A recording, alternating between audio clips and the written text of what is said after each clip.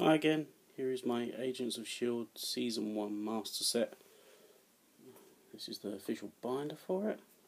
This set was produced by Rittenhouse Archives as of 2015, and I get the checklist from Jeff Allender's House of Checklists. This is a complete set.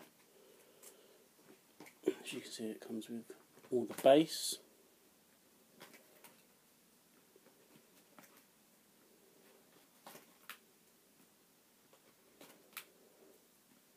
each one giving you a brief synopsis on the episode.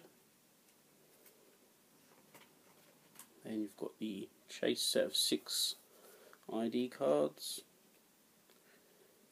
and then you've got this chase set of 6 art cards, and then these chase set of 18 I believe, and you can go through that to get a symbol on it. I haven't done so because I didn't want to damage the cards.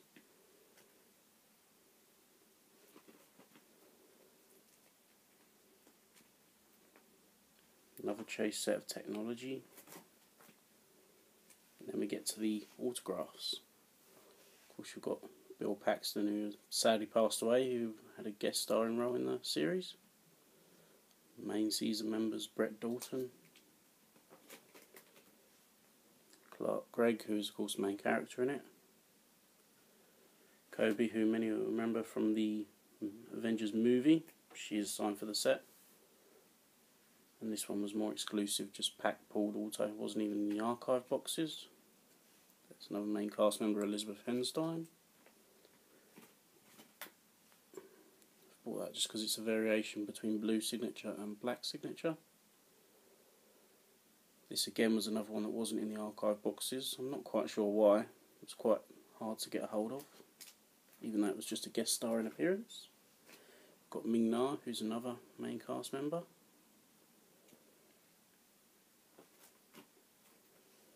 And then we get to the costume cards.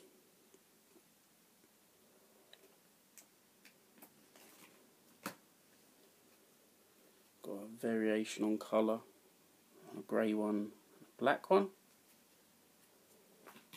And of course, get Stan Lee, who appeared in it as well, who's sadly passed away, his costume card. And then you've got the case toppers and the promo cards, and then as you can see I've got the more exclusive incentive cards, which you've got Stan Lee, which was a 6 case card. You've got the 9 case card for Kobe again, different version, and you've got the exclusive archive box one of Bill Paxton. And all of these were sealed by Rittenhouse Archives, which I've kept them in their original seal. And then you've got the rewards card exclusive, which is part of the chase set that was given out by Rittenhouse Archives. And then they also did with this set a gold parallel base set, which is basically the same except the wording here is in gold, which I'll try and hold up so you can see. And on the first ones and the last ones you get this little icon on it in gold, and each one is numbered just in here to 100, not that you can see it too well. And as I said, there was a full base set of that, and I've managed to get all of those, which was painstaking.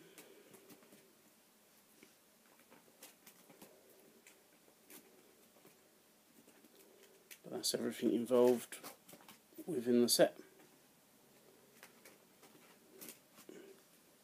So, thank you for watching, hope you enjoyed.